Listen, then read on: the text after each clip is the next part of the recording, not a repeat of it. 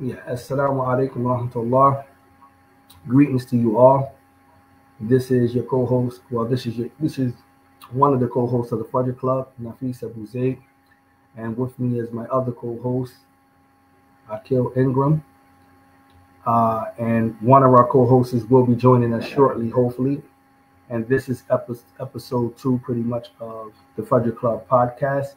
And we apologize for you guys for starting a little bit late. However, the episode is pretty much called The Viewing or Viewing the World Through the Eyes of the New Muslim, which is an in depth discussion uh, dealing with the first or in the first stage of the cognitive model that was laid down by our co host, and the framework was put together by our co host, Abdul Haq Baker. Akil Ingram could pretty much shed some more light on that.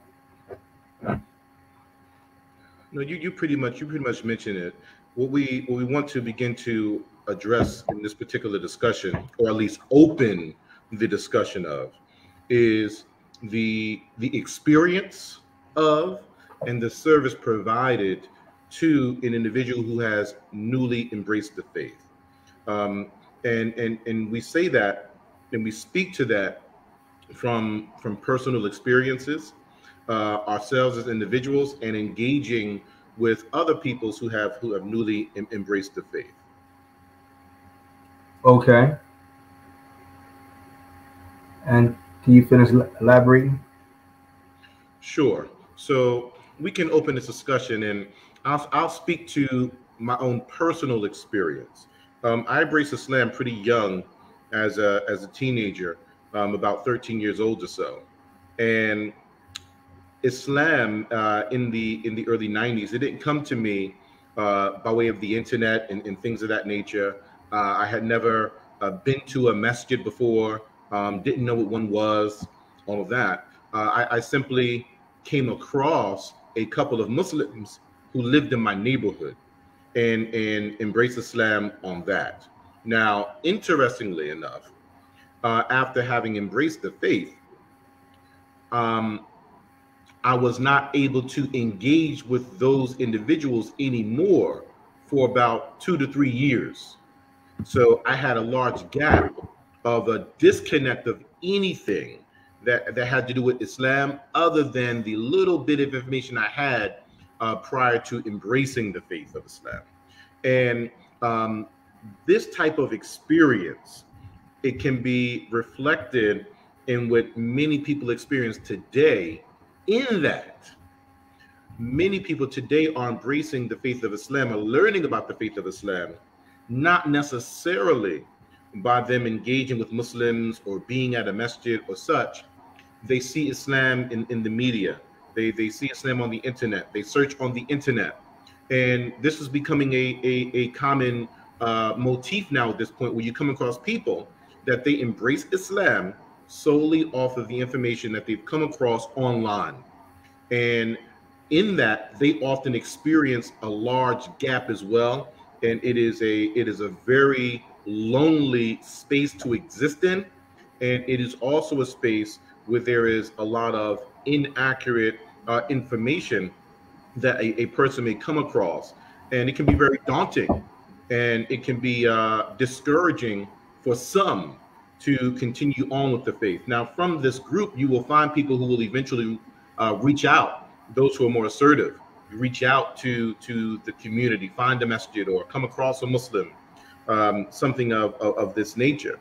Um, and then those, we can attempt to catch them. But this is an ongoing issue. And I'll raise a second thought, and this is something that I think more people will be familiar with. And I'll speak to the area where I am, in the what they call the DMV, the DC, Maryland, Northern Virginia area, or in the Baltimore area as well, because I function throughout the entire of that space. There was a time where it was not uncommon to come across up to 5 shahadas in a week. Um, at this point now, right now, real time, we may be experiencing 2 to 3 new shahadas within every couple week period. And what is interesting is that this is how it goes. An individual will come to the masjid with a friend. They want to come on Friday. They want to come on Jumu'ah. They want to wait until after Jumu'ah. And then they want the imam of the masjid or the khatib to sit with them and give them their shahada. So then that happens.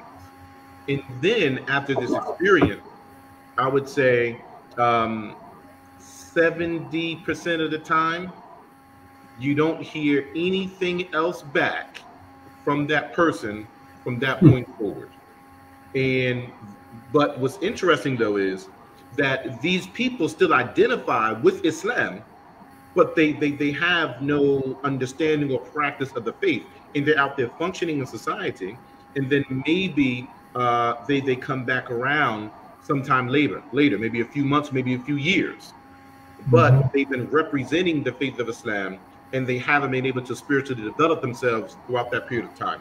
So these are two challenges that I think that are quite common and need to be addressed, and solutions should be provided for.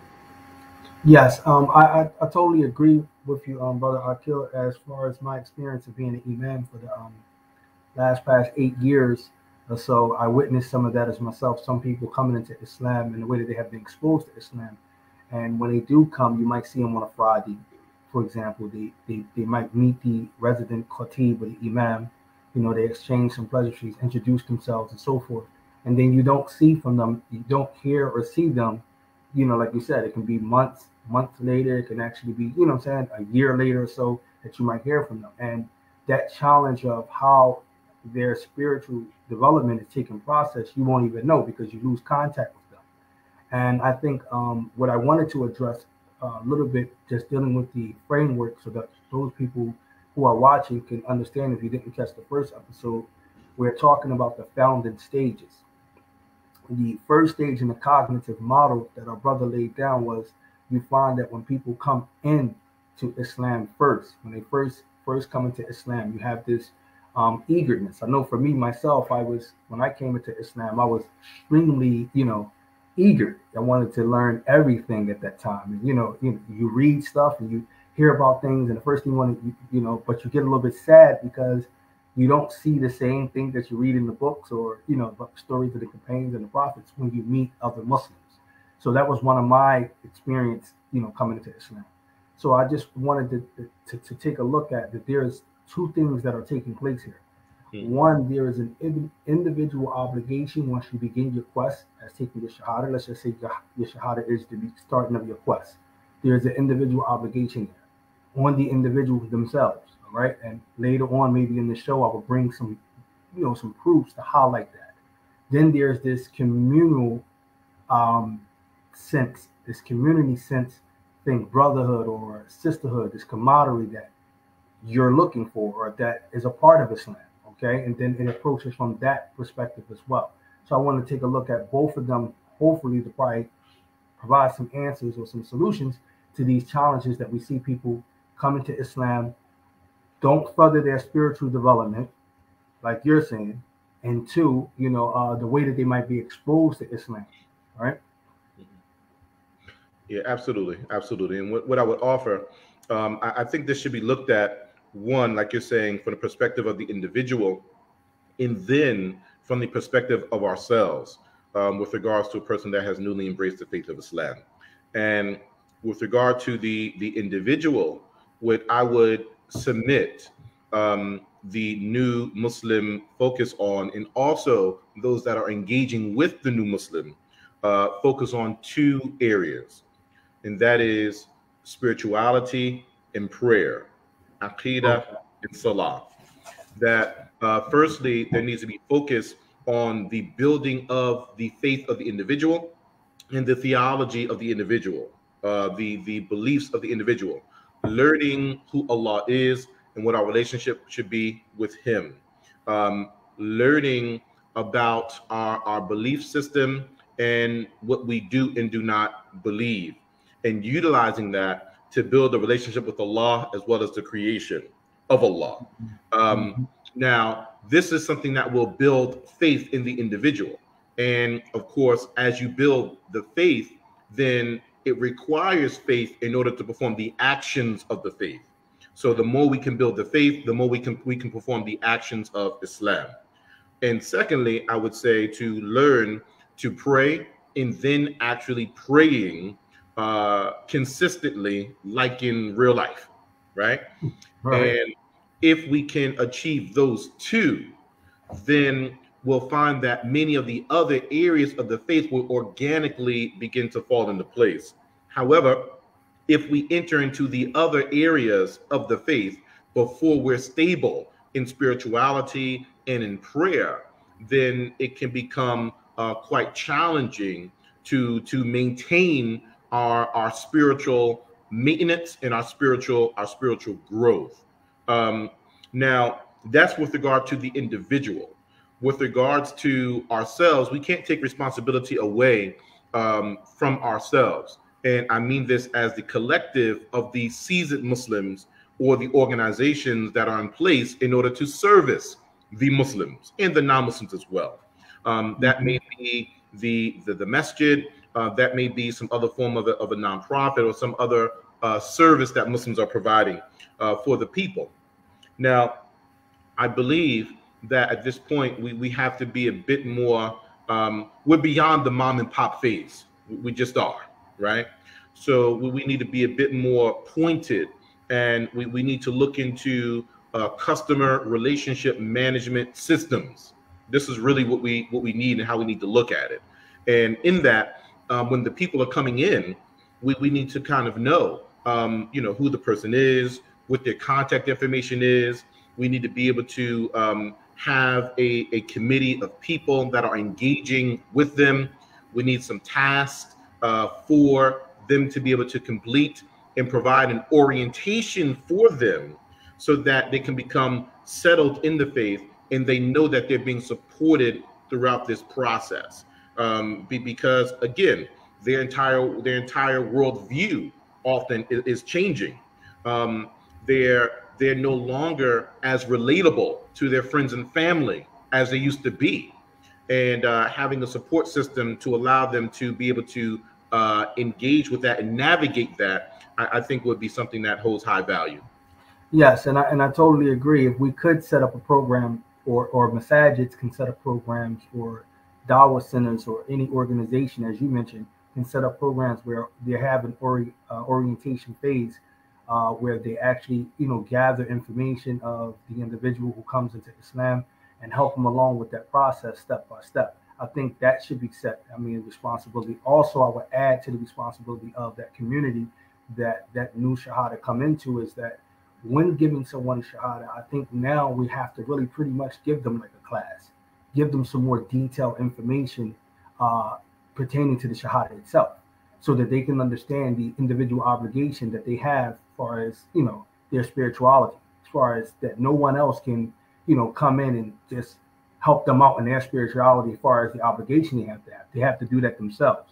But if that not made known or clear to them at the time they're given their shahada, sometimes they leave with the sense of, okay, I might get back to it, or you understand what I'm saying, or okay, Right, maybe right.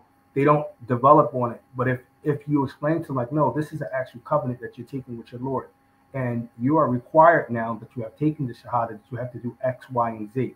And to begin to build that, you have to build this relationship to your Creator, as far as learning about who He is, His names, His attributes, so forth and so on, and educating them, and then directing them to where they can further that education at. And I know some people might say, well, all of this might not be needed at the time, because a person is, just taking their shahada. I mean, this is no proof and evidence that you have to give them all of this. But I honestly, I, I, I beg to disagree, because of the time that we're living in now, and the fact that most of the people who are converts, they don't know Arabic. So in terms, they don't understand what the shahada actually entails.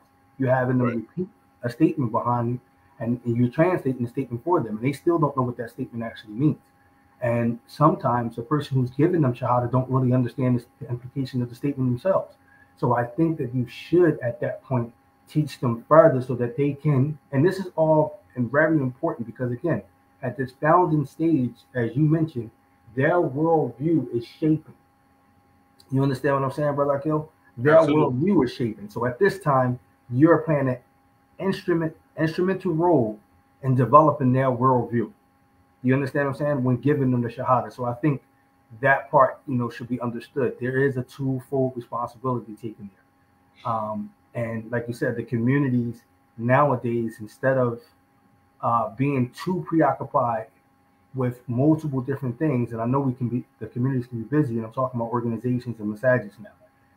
I believe that they should develop a program where they become more community outreach in terms of being familiar with each member of your community, whether new one or old one. You understand? So they can feel that brotherhood or that sisterhood that they're going to need. Not only at the time of marriage, when you're filling out an application and you want to get married, not at the time of when you want counseling, not just only be at the time, but at the time of your very intake of coming into Islam, you should know that, hey, I have a community. I am a part of a community. You understand? I contribute, and that community actually helps. Right, absolutely. And when we're speaking to CRM, when we're speaking to customer relationship management, it doesn't have to be overly sophisticated in the beginning. It can be an Excel spreadsheet. It can be something like Podio.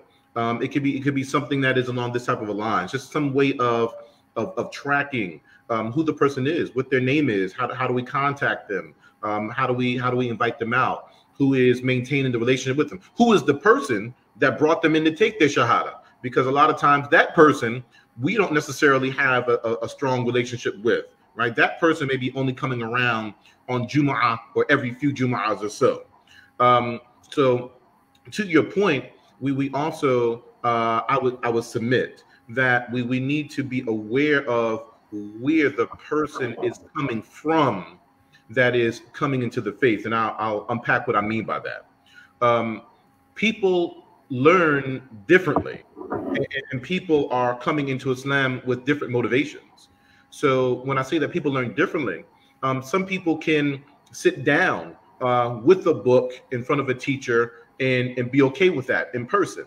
Other people, they learn better by way of audio, others by way of video. Other people, especially today, many people are learning on their own, in their own free time, at their leisure, on their phones. Right, in their homes, on the way to work, or whatever they're doing, not necessarily just inside of the masjid itself. And there are other people that when they're coming into the faith, they're coming into the faith because of the character of the Muslims, not necessarily the information that is available. It's because of their experience with some other Muslims. Other people, it is the information. So they value data, right? And it can go to the other side of the spectrum even. And this is a real-time experience. I remember about a decade ago, we had this flash of youth that were embracing the faith of Islam. I mean, as young as 12 years old, 9 years old, coming to the masjid on their own, wanting to embrace the faith of Islam. And, we're like, all right, you sure you understand? I'm like, where's your mother? Where's your father? Are they okay? That type of, but these people were actually serious. And with that, though, what we eventually learned with some of these teenagers that were coming in is that they were intrigued with Islam, but they also were deeply involved into street life and street culture. So because of that, they were actually creating their own fraternities, as it were, right? Some of us will call them gangs, right? So they would create their own system of operating in the streets and then utilizing their identification with Islam as a part of their code. So we would get people coming to the masjid in droves, young guys, teenagers, mid-teens, early 20s, embracing Islam, and their main concern was, okay, so when do I get my Aqil name? I want my Aqil name, right? And to them, that was a marker to say that they were officially a part of this private fraternity that they created for themselves in the streets, right? So as a part of their code, you had to come to the masjid, take your shahada with the imam, and then you have to be granted your Aqil name, as they call it, and now you're officially a part of their group, right? And then once you have that, they can go out and begin operating how they were operating, right? One of the groups, they called themselves the Kufi Boys and whatever else they were calling themselves, right? And they were out and they were involved in behavior that is unbecoming of a Muslim. And it was literally to the point where principals of schools in the area, where individuals involved with the police, captains of the police force and such, were coming to us, asking us to come out and engage with these individuals in their schools or in their other places of work, to try to curb this problem, because they realized that this wasn't what Islam represented. But nevertheless, these young guys are intrigued with Islam, and they weren't listening to them, and they know they would listen to us. So I say that to say that there is some degree of a disconnect at times of us functioning inside of the masjid within our own four walls, and what is going on outside of the masjid, in the streets, in colleges, in the workplace, in the military, because this is where the people are who are embracing Islam, and they aren't necessarily coming to us inside of our buildings all the time and consistently. So this actually requires of us to be able to go out to them and engage with them if we're going to be able to manage this properly. And honestly, you're right. We do need to develop, when I say this, that it would be better that, organizations, like you said, and masajid should develop a outreaching program where they can educate individuals such as, like you said, in these fields or these areas that are embracing Islam, but doesn't come all the way to those buildings or to the masjid. Instead of being enclosed and closing ourselves off. Alhamdulillah, brother Abdul Haq Baker has just joined us. Assalamu alaikum wa rahmatullah. How you brothers doing? Now, the sound on the phone is not very loud, so I know you can hear me, but I think StreamYard's doing something with using phones, so you're gonna have to speak up and give me that chance to hear you. And I want to apologize to you, my brothers, and those viewers, because we're experiencing something of a new phase in UAE. We are now aligned with our weekly calendar with the rest of the world. So literally we work on Fridays for half a day, and then we have a 2.5 day weekend. But those of us who are in management and leadership positions have not been able to realize that half day relaxation today. But from next week, it shouldn't happen again. So I'm explaining and the mitigating circumstances. So again, apologies, but I'm here for the rest of the show, inshallah. Barakallahu feek. As and as I was saying, that I think, like you're saying, Aqil, just piggybacking off what you're saying, you're right that the outreach should be there. But I do want to remind organizations and masajids that when it comes to situations such as you have just described, they should not place the blame upon themselves in regards to this, or should feel any type of way because it's out of their control. And I'm going to use an example of Masjid al-Durar. And it comes in Surah At-Tawbah. Allah Jalla wa'ala talks about that, telling the Prophet ﷺ not to deal with these individuals. They had an ill intent from the beginning. They wanted the Prophet ﷺ to come pretty much give them like a tazkiyah, if he prayed in their masjid. But they didn't build a masjid on a foundational point of taqwa, as Allah mentioned to him. It wasn't that. So Allah told the Prophet ﷺ, don't stand in their masjid. So when you have individuals who come in with an intent, like you're saying, the Kufi boys, not for the information, not for Islam and what it stands for, but for their own version and to create their own gang and have their own identity, then that is something that the Muslims, I believe, should not feel any should feel any way about that, because that's out of our control. You understand? From what I could hear, mashallah, tabarakallah, yeah, I'm in agreement with you. And if I may, I know you've been discussing up until now. I wanted to, from what you're saying about those who bring their own identity and everything, very good points from what I could hear from you on that. But I wanted to revisit the framework that we're discussing, the framework that I prepared. And I want to make it clear. There's something in some of the discussions that were taking place in the WhatsApp groups, which I think were excellent. We've got to be clear on one thing. Whenever academia is brought into the deen, and you have those who have studied, okay, you'll find that there are elements among us who have not studied, okay, but they may have picked up on religious learning, which is good, which is commendable, but they're not approaching that religious learning with the discipline of what is required from study. And what they end up doing is they start condemning or casting aspersions upon the academia of those who have studied that route. And that's secular knowledge. But also, they will then, as we've seen, do likewise with those who have studied religious knowledge and gone through the faculties and the procedures in that regard. So I think it's very important that I mentioned this at this point, because some may feel, okay, he's bringing a framework, what's it got to do with the deen and everything like this? And this is underpinned by deen, and you confirmed that in your review, which was really, really good, Brother Nafis. You confirmed that when you was looking at it, because I think you were addressing some of those potential questions that might come. Okay, Quran and Sunnah, Quran and Sunnah. The Quran and Sunnah is comprehensive. It's comprehensive, and you'll find that it covers every aspect of life, knowledge, and learning, from engineering, from science, from education.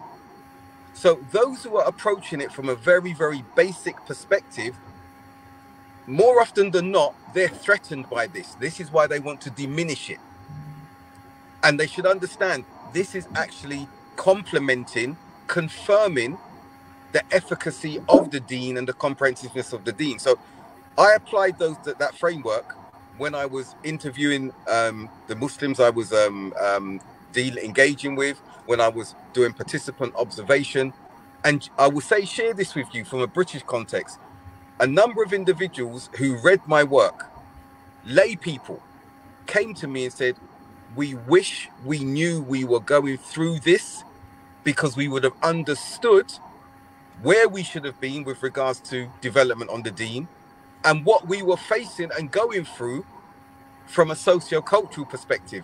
We had no idea. We just had that idealism. We had that abstract approach, thinking this is what the Sahaba did, and we applied it, and we found that we became strange in our society, which strangeness is not wrong in and of itself, but they found the mental health issues. They found a lot of things that they weren't fitting into the Muslim communities because they just didn't understand what was happening to them as converts. And I think that we could speak to that because we didn't have anyone holding our hand. We just had abstract knowledge and the application of that abstract knowledge, which then became a dystopia instead of the utopian ideals we were seeking. Okay, so let me submit this thought to you. Do you believe that there is a misunderstanding in the purpose and function of academia and how going through that process can service our understanding and practice of the faith? Do you think that is where some of that is coming from? How would you kind of posture that? I think that's a very good observation, Brother Aqil. And yes, I do. I think that is an aspect that, and it's emanating from those, again, you have to look at where it's coming from. And by and large, it's coming from those who haven't studied, who haven't completed rudimentary academia, secular knowledge. And I'm not saying that in absolutes, because many haven't completed that, but they've still embarked religiously upon the discipline of learning. Do you understand what I'm saying? They've embarked upon it.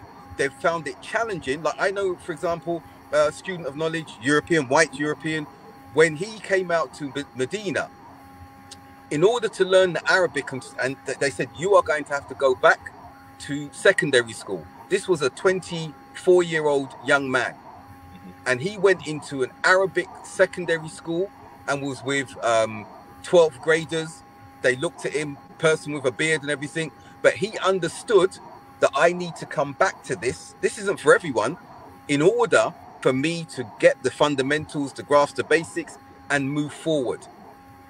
He actually started teaching me Arabic, and he's the only person to this day. I don't speak Arabic fluently and everything. He moved and he's in Riyadh now, alhamdulillah. To date, he is the only one who taught me Arabic in a way that I could comprehend and how children learn, because he went through that process, and he's one of the strongest Arabic speakers that I know, mashallah, tabarakallah. So what I would say to round off just the answer in part to what you've said, because I don't want to go on as long, and I want Brother Aqil to be speaking today, mashallah, but I think it comes down to what you were saying in the follow-up chats, Brother Nafis. There needs to be, you said two things which I loved: sincerity, ikhlas, and there needs to be humility. And when we have those two, we can be really good receptacles of learning. And Nafis, this is a very important point that you made, and I think we need to emphasize that. And we're talking about the conversion stage, converts. We came into the deen with a lot of haughtiness, arrogance, rivalry. This is how we used to project ourselves, and we can go into all the psychoanalysis of that. Was it because of what we faced, the legacy of slavery, oppression, and everything? All of that can be discussed another time. But the point of the matter is that coming to learning, whether it's academic, secular, or religious, which is the peak, religious, we need to ensure that we come with sincerity and humility. And if we do not come with that, do not embark upon the pathway of learning, because you will not be learning, you'll just be gathering information. And it brings me to the hadith where the Prophet ﷺ warned about getting knowledge to compete with the scholars and to debate and argue and everything. And we're in that time now, especially amongst the Salafis. Yes, it happens amongst other denominations and everything, but we've seen what's happened amongst our community. So again, 3 times the Prophet ﷺ used to emphasize things. This is my 3rd time: ikhlas and humility. And then, brother Aqil, if those are in place, irrespective of the individual's lack of knowledge or training or the pathway of academia, he or she will be ready to learn. They will be ready to absorb and to practice if they have these 2 ingredients, characteristics, inshallah. Go ahead, Nafis. Yeah, what I was going to say is someone asked the question in terms of the difference between the study of academia and as the study of the religion, and how two of them coincide with one another, or support one another. I just wanted to make something clear. Also, in regards to a call, please talk up a little bit, Nafis. As I said, my sound is really bad. I just want to make something real clear. The origin of a caller, when they call, they have to make sure they take in the state and the condition of the people that they're calling. So some people don't have an academic background. Some people don't have that type of being way of learning. So, for example, you look at the hadith of Mu'adh. When the Prophet ﷺ sent him, to the people of the book, he gave him some beautiful instructions, all right, in regards to the people that you're calling, giving him some background. Okay, you're going to the people of the book, make sure that you do X, Y, and Z. But allowing him to know the people that he was going to gave him an advantage to know how to direct that dawah. Okay, right. If I'm going to apply this. The ayat where Allah Jalla says, we have not sent any messenger except that we sent them in the tongue, as we mentioned before, of the people to speak in their language. The athar of Ali ibn Abi Talib, where he says, when you speak to the people, speak to them where they can understand. Do you want them to deny Allah and His messenger? I think what I'm trying to say is that all of these things coincide to the fact that the caller needs to be able to gauge the audience he's talking to. If that person needs an academic approach and the caller doesn't possesses that approach, meaning that they may have not been disciplined or studied in regards to that, then a little bit more to what Abdul Haq is saying, they shouldn't belittle it because it's academic. They shouldn't make it seem as if it's something foreign to Islam to learn that way. Sheikh Uthaymeen, he made a beautiful point when he was mentioning about the title headings and something that's called they call them babs. You know what I'm talking about, abwab and stuff like that. These breaking down of terminologies, categorizations, different things which you see in fiqh and you see in Mustalah Hadith. He says somebody might ask you and say, okay, during the time of the prophets, this wasn't there. During the time of the companions, these breaking down or categorizations wasn't there. It wasn't this, and that. Someone might make this argument. So Sheikh Abdul said this falls under another principle that what we do this so that we can make it easier now, right? Brother Aqil can help me out with this. We can make it easier now for others can understand. So it doesn't innovate into the deen. You didn't add anything new to the deen by bringing in this approach, this academic approach to help out. You understand? You didn't, you know what I'm saying? So they can get it. So, okay, we got these categorizations, we got this many conditions, you got this many, etc. Even though the companions didn't need that. You understand what I'm saying? But just to make it more easier for other people, it developed into that. But that doesn't, you understand? I'm trying to hopefully that shows you how they both can complement each other. That's what I was trying to do. I don't know if I did a poor job. Let me dovetail your point. And I believe something that we should acknowledge is the difference between the Eastern educational system and the Western educational system with regards to its approach to education, right? With regards to its pedagogy. And what I mean by that is what is commonplace in the Eastern educational system is that there is a focus on, let's say, memorization, often rote memory, and then from there get to understanding.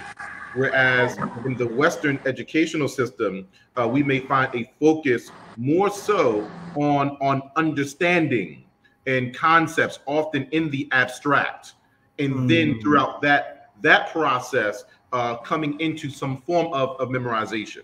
So it's two opposite tracks, but the goal is one of the same in the end.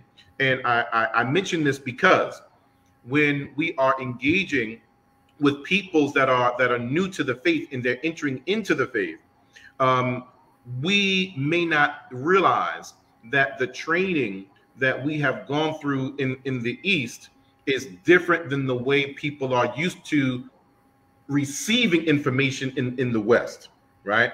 On top of the fact, in Eastern training, we are learning traditional sciences of our faith, but we aren't necessarily learning, for example, education as a field of study. We aren't necessarily learning psychology as a field of study. We aren't necessarily learning pastoral care as a field of study, right? Yet these are some of the services that are needed in order to reach them where they are when a person is coming into the faith. And in bridging that gap, we may be able to curb or to suppress some of the extremism that can come out in the initial phases of the faith when we come in and we're taking everything in its literal sense, and not understanding that we're taking it in a literal sense based on what we understand it to mean in English and in Western culture, and not necessarily what it may actually mean as intended by Allah, as intended by His Messenger Sallallahu Alaihi Wasallam. But I thought that's a point that should be highlighted. And that was a beautiful observation that you made too, Brother Aqil. Thank you for that, putting that in there so eloquently. You know, I was fumbling around here, my brother Abdul Haq Baker, but it is important. You're right in regards to understanding a little bit the difference between the Eastern approach of study of religion and as far as the Western approach of how they study information or how they take in information. Their educational system is a contrast. So when Brother Abdul Haq Baker is saying is that, okay, we get these brothers who may have studied in the deen, but then they are pretty much not aware of these nuances, if you will. They're not aware of them. So when they come back to the West, to the people that they're going back to, when they want to approach Islam, it doesn't sort of pretty much, show a level of respect for those who actually did study and are aware of this academic approach. So it makes the student look a little bit kind of crazy, because he's out of touch with the people that he's talking to, or he is making it seem that he's belittling that academic process. And just to go back to a little bit of that founding stage so that we can stay a little bit on topic here, and I appreciate Brother Haq Baker bringing in that point with his framework, is that I honestly believe that the new Muslim world is being shaped at the beginning, not in the end. And that's why I keep thinking it's so detrimental that they understand the difference of the roads here. Allah has a verse where he says, Man jahada, whoever strives, for innama yujahidu li nafsi. Whoever strives, they strive for the benefit of their own selves. Allah says, Man amila salihan, right? Whoever does a righteous action, then they do it what? For li nafsi, for themselves. The point I'm trying to make with these two verses is that there is an individual obligation upon the person who beginning his quest, the new Muslim. No matter where you at academic, no matter where you at education, no matter where you at period. If you accept Islam and it's made understood, you take the Shahada, it becomes an individual obligation and responsibility upon you from the onslaught of your quest. You need to understand that. That needs to be made understood to them. So they can realize that Allah is not going to question them about the community that they were in, whether or not the community actually provided for them this information. Allah is going to question them in regards to the covenant which they supposed to have to fulfill with the Shahada. That's one thing. The second thing I want to make understood that when Allah talks about community, he mentions something very key when it comes to community. Allah says, وَمُؤْمِنُونَ وَمُؤْمِنَاتْ بَعْضُهُمْ أَوْلِيَاءُ بَعْضٍ. All right, showing that the believers are what? Nothing but helpers, friends, and confidants, etc., to one another. يَأْمُرُونَ بِالْمَعْرُوفِ وَيَنْهَوْنَ عَنِ الْمُنكَرِ. They command the good and they prohibit the evil, showing the stability that's brought forth from a community obligation, right? How they actually interact with one another, how they remind one another, how they uphold the laws of Allah subhanahu wa ta'ala in order to function as a social community, right? وَيُطِيعُونَ اللَّهَ وَرَسُولُهُ. Allah says, then they obey Allah and they obey His messenger. That's the Sharia. They obey that. Then Allah said, أُولَٰئِكَ سَيَرْحَمُهُمُ اللَّهُ. These are those, if they do already following things as a community, Allah will have mercy upon them, etc. I think you get the point what I'm saying, right, Aqil? In regards to this, that, you know, the communal obligation is that they uphold the Sharia of Allah. They remind, they command that which is good. They exalt that which is good, and they prohibit that which is evil. Okay, I'm not saying that they do this without knowledge, of course, and I'm not saying that they do this hastily, and they don't have patience and forbearance. I'm saying that if they understand these things, this is what the community does. So that's what I wanted and I'm about to stop right now. That's what I want the new Shahada to understand. You're coming into a twofold, an individual obligation and a communal obligation. How do you make them two? How do you bridge the gap between the two? That's something I hope we can provide in the show. Aqil, you got something to add to that, or do Hakmaker? Yep. Go ahead, Aqil. Sure. So let's build on your thought process of communal obligation, right? And I'm going to mention something, and for sake of time, I'm going to kind of combine it. Okay. I'll speak to a conversation that I had with Sheikh Salih al-Suhaimi, as well as Sheikh Ibrahim al-Ruhairi, Sheikh Fahd al-Fahid, and Sheikh Ahmed, all separate occasions. And we were speaking about kind of prioritizing our efforts in the West, okay? And without fail, something that was common, that was mentioned across the board from them, was that you all are in the place that is the epitome of kufr and shirk, right? Of disbelief and creation worship. This is the source of where it's coming from in the entire world as our postmodern world exists, coming from there. So understanding this, if that is the case, your focus should be more so on Iman and Kufr, Tawheed and Shirk than the other areas of the faith, right? Your focus should be on the non-Muslims and the areas that they have challenges with, and inviting them to the faith of Islam, right? Also, similarly, I had a conversation some years ago with Sheikh Salim ibn Sa'd al-Tawil. May Allah preserve all of them. And even when we are looking to some of the newer Muslims that have come into the faith after we have engaged with these non-Muslims who are now becoming Muslims, how can we not prioritize our effort to these people when they are the majority of the people that we're dealing with? The majority of the Muslims that are actually around us are newer Muslims than they are seasoned Muslims. How can we not prioritize that, right? Yet, I've come into this particular challenge. I would like to hear if you all have come into this particular challenge as well. Yet, when we have the person that is new to the faith and we're thinking about what to do for them. Maybe it's a book to give them to read. Maybe it is some type of service we want to provide to them, and we have to think, okay, what book can I actually give this person that's appropriate for you where you are, right? What service can I connect you with that's appropriate for you where you are right now? Because many of our services are actually pointed toward the seasoned Muslim, the more developed Muslim, than it is the person that is newer to the faith. We don't have a lot of those materials and a lot of those services. There has been an increased effort in more recent years, but it's not sufficient, right? But it's not sufficient. So I say this to speak to what we are prioritizing, right? Because sometimes we get so pigeonholed, and we speak to issues that are very important, and they're also very sensitive, but we don't realize that we may be speaking to, let's say, 5 to 10,000 people, when really there are millions of other people that need to be addressed. I think some very good points there from both of you. I would come at it from this perspective. Again, I developed these frameworks in working. Last week, we spoke about acknowledging that we're not the dancing, singing jack of all trades.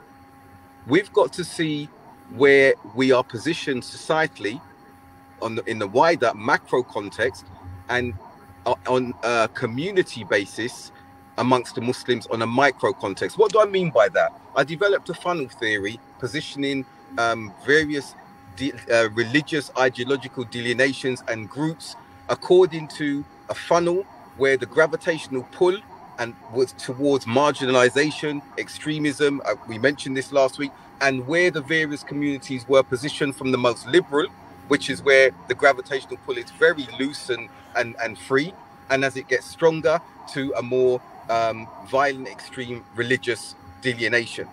And charted across that funnel, from the top to the bottom, were various communities. The Salafi community being at the neck of the funnel, where the gravitational pull towards extremism was strongest, but where the Salafi communities were the most effective in combating that toxicity at that particular stage.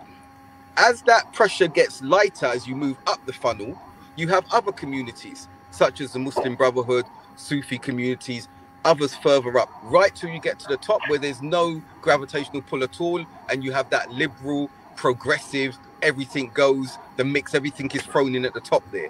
Now, why am I bringing this? Because once we can acknowledge where we are within a particular mosaic or framework within society, then we can speak to our strengths in addressing the needs of those converts that come amongst us.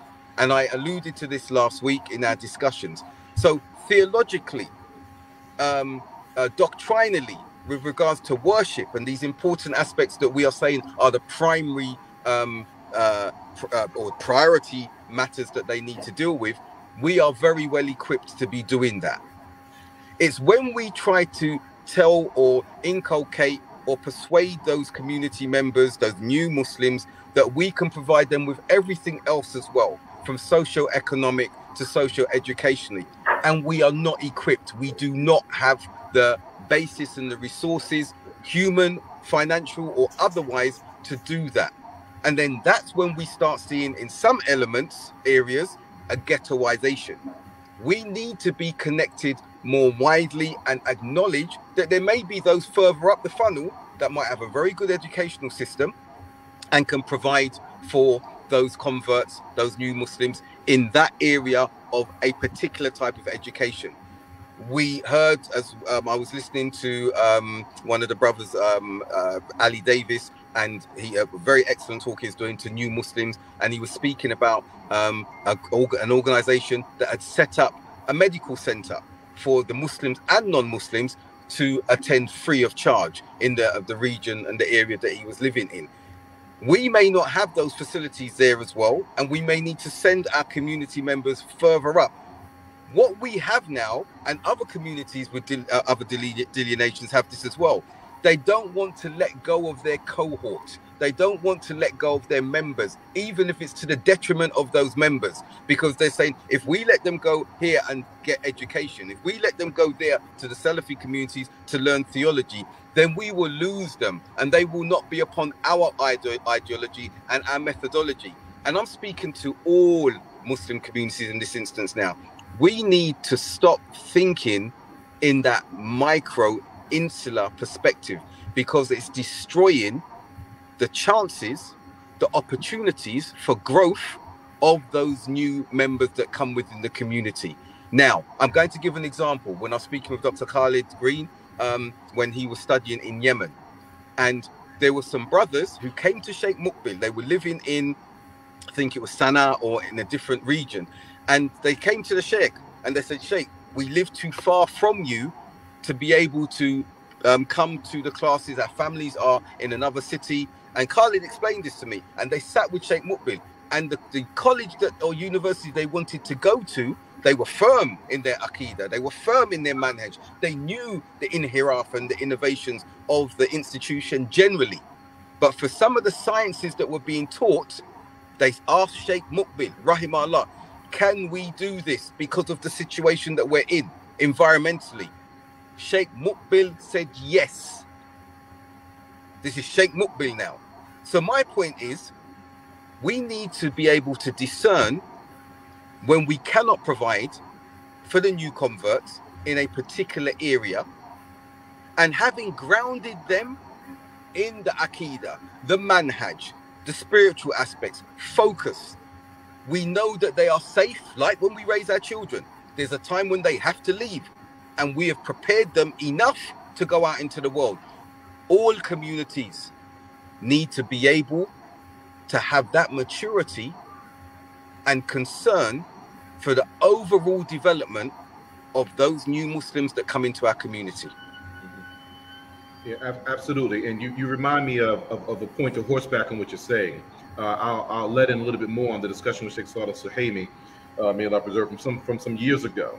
And he was mentioning, he was speaking to us in America, but I believe that this can extend out to the West broadly. He was saying that you all are a minority within a minority, right? And I will add to that, within a minority, right? Where we are triple layer minorities. So because of that, he was saying that you all can't afford to split and divide yourselves, right? You can't afford that because you haven't grown to that level yet. Also, this reminds me of a statement that Sheikh Ubaid al-Jabiri had made, this back in the late 90s, and where he was speaking, he was actually speaking, giving advice to our fellow Muslims in Britain. And he was saying that we can do and say some things in our country that you all can't do and say in your country, right? And I say those two things to say this. There are overarching challenges that the Muslims will be facing broadly within these non-Muslim lands that we're living and functioning in. And because of those challenges being overarching, and because there's a non-Muslim majority, when it comes to the non-Muslim majority, we can't afford to appear as though we are disunified in front of them, right? We can't afford that right now.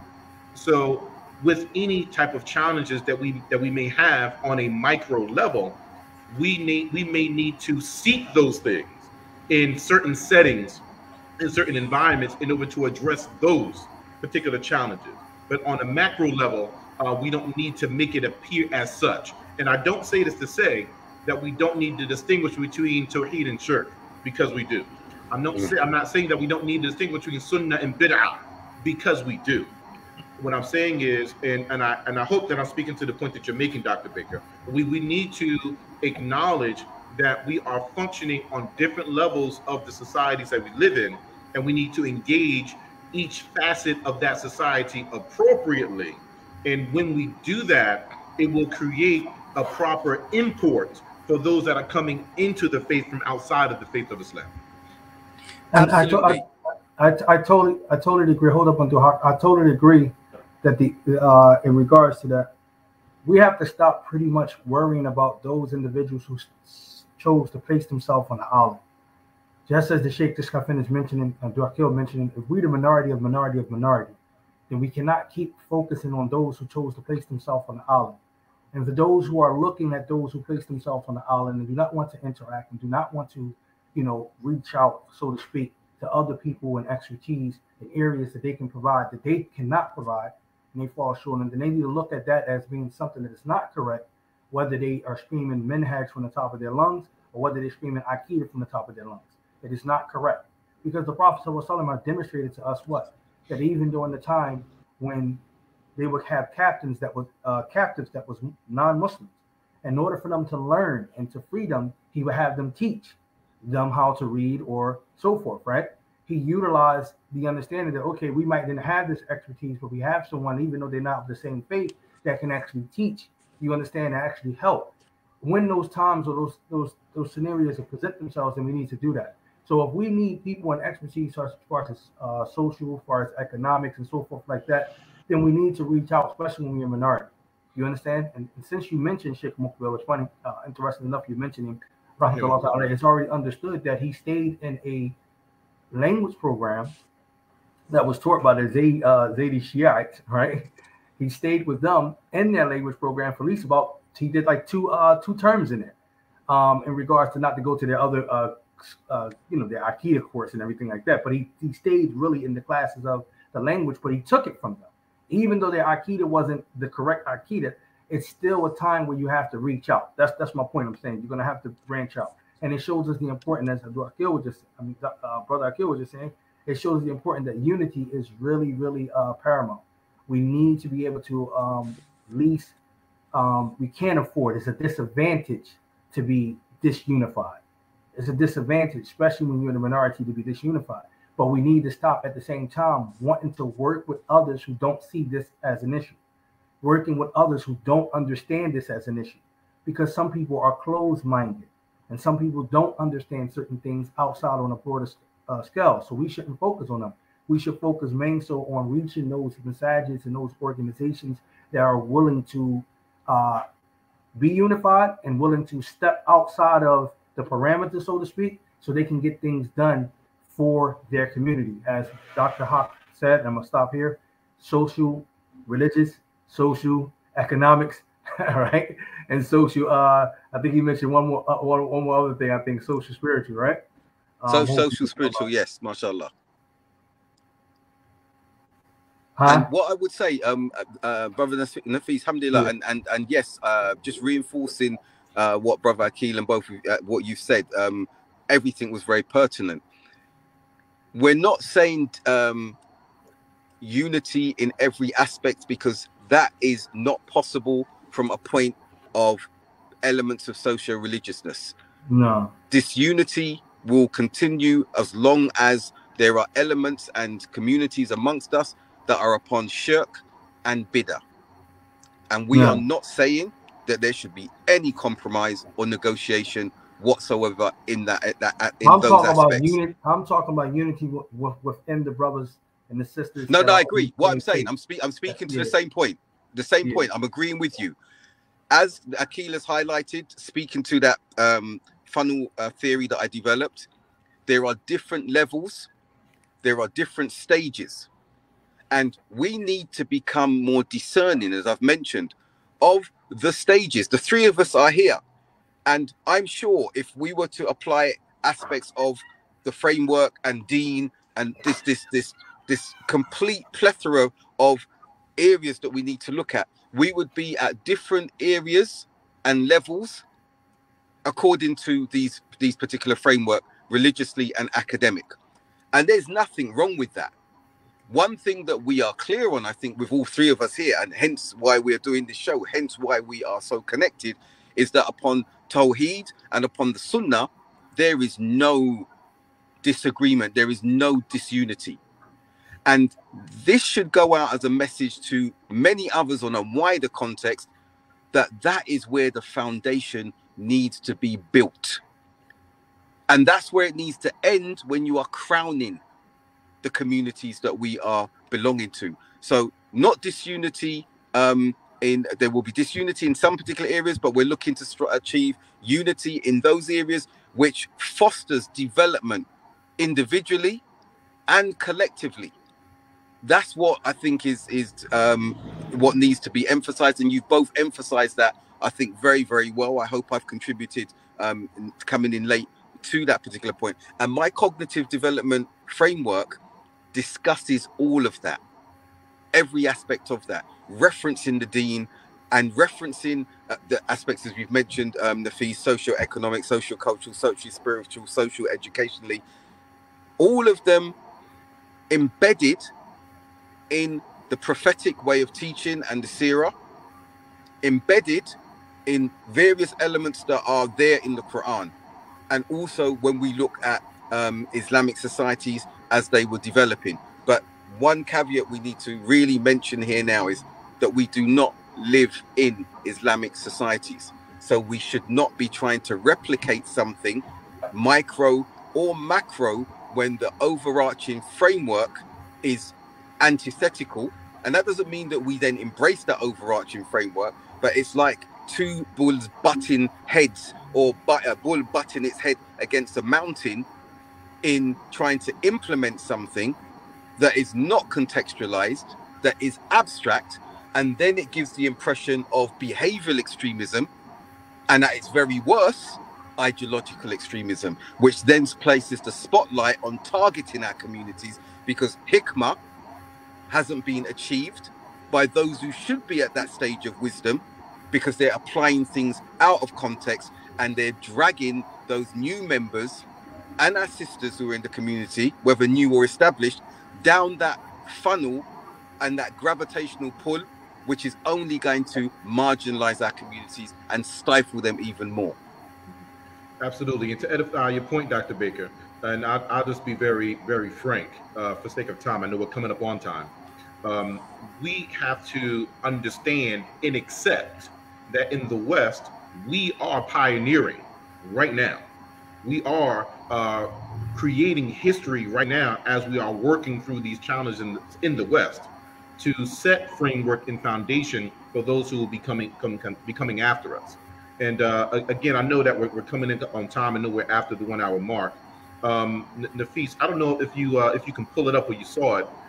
I saw that Chaplain Antigua had some form of a comment that had come up maybe about 20 minutes ago or so, a little more. I don't know if you can see it. What was it pertaining to? What was it pertaining to? Give me an insight. It flashed and then it dissipated. Oh, no. That's what I placed up. We addressed that. We addressed that earlier about the difference between the religious study and the academic study and how we could bring it together. I addressed it. Someone else brought another question, though. Honestly, I can post it there for you guys to see real quick before we close out. Assalamu alaikum. Please consider that there may be people who see this who have no idea who the scholars you are referring to are and why they should be paid attention to. Okay. I mean, if you want to address that, you can. If not, we can say that for the next show, or we can stay there for the Fajr Club Q&A. Mm-hmm. We do have a Fajr Club WhatsApp, guys. That is a Fajr Club Q&A where you can post what you felt about each episode or some of your suggestions. I don't want you to feel shy. We have to remove ourselves from the taste that Muslims are feeling ostracized, and this concept of wanting to be comfortable around the non-believers and not comfortable around the believers. I think that's playing a double face. Like, we need to be able to open up a little bit. I mean, hopefully people start opening up on Clubhouse. We was on Clubhouse. We see some people wanting to interact, and some people just wanted to just pay attention and not say anything. No, open up a little bit. That's what they made those platforms for, is to be social. And I want you not to feel like you're going to be ostracized because you say something. It's not like that. We're not approaching it that way. You don't have to be 100% a scholar or a student of knowledge or so forth and so on. No, you can come in and be yourself. As long as you ain't saying nothing that we have to, by law, say, yo, brother, or sister, can you be respectful? But that's what it is. So yeah, we can approach that question if you want to, Aqil, right now. You want to approach that question? Or? Very briefly, and I'd allow Dr. Baker yourself to ducktail if you like. And again, I know we're past time now. Okay, firstly, to our brother and our Sheikh Abdul Qadir, may Allah preserve you. Wa alaikum assalamu wa rahmatullahi wa barakatuh. You're right, and we are conscious of the fact that there may be people that this reaches who will not be familiar with some of the names that we mentioned. At the same time, the first step is exposure, right? And I'm saying this because I was the one that was name dropping scholars, right? So we have to begin with exposure to this so that people can become familiar with. While this may not be the platform to necessarily speak to the detail of who each individual is in their caliber. To your point, I believe that's why you're making that point. We do have to take a first step in the process, number one, and number two, we also on this platform have to be very real and honest with regards to what our own experiences have been. And because our training has come from these particular scholars and these particular personalities, at some point we do have to give favor to them and reference them because it is simply our experience, right? And again, to the thesis point, if we do need to expound, we're totally open to discussion and to building. The WhatsApp group, the Fajr Club Q&A is present, and many have already been engaging in discussion, including Chaplain Antigua, including yourself, Sheikh Abdul Qadir, and we can continue to engage on these type of topics if we need to delve into further detail on a matter that isn't necessarily the primary topic of our discussion in a particular episode. Appreciate you all. Barakallahu feek, everyone that tuned in. But next time, our brother Abdul Haq already apologized, gave us his thing, inshallah ta'ala, perfections with Allah. So sometimes give us a room. We would like to start at 7 a.m., but give us a room. At least give us about 20-minute room, man. You know how we are sometimes. And inshallah ta'ala, we keep you posted whenever we start. But we'd like to start at 7. But if we can't, give us that little bit grace period there. And inshallah ta'ala, hopefully make sure you subscribe to our YouTube channel, please. Brothers, subscribe to the YouTube channel. Make sure you like us up on Facebook as well as on the Apple Podcasts. We do have Apple Podcast page. We're on there, the Fajr Club, and you can get each of the episodes that we do. And stay tuned for another one, inshallah ta'ala, and join us on Clubhouse. This is your host, Nafis Abu Zaid, and my co-host. This is your brother, Aqil Ingram. And this is your brother, Abdul Haq Baker. And we thank you all for tuning into the Fajr Club. Assalamu alaikum wa rahmatullahi wa barakatuh. Wa alaikum salam wa rahmatullahi wa barakatuh.